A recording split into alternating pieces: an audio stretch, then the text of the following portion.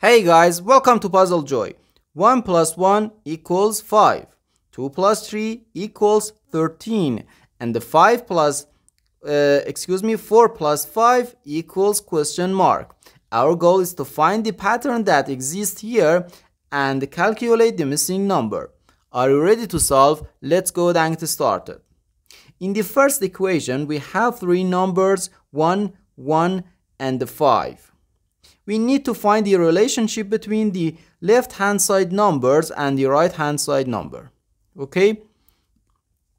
2 times 1 plus 3 times 1 equals 2 plus 3, which equals 5, the right hand side number. And in the second equation, 2 times 2 plus 3 times 3 equals 2 times 2 equals 4, and 3 times 3 is 9. 4 plus 9 gives us 13, the right hand side.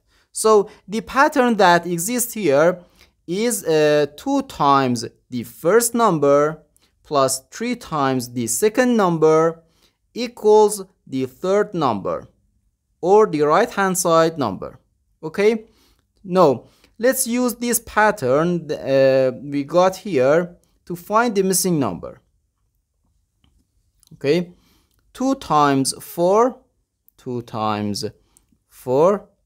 plus 3 times the second number, which is 5. So 3 times 5 equals 2 times 4 equals 8. So 8 plus 3 times 5, which equals 15. So we have 8 plus 15, and this is equal to 23. So our final answer to this problem is just 23.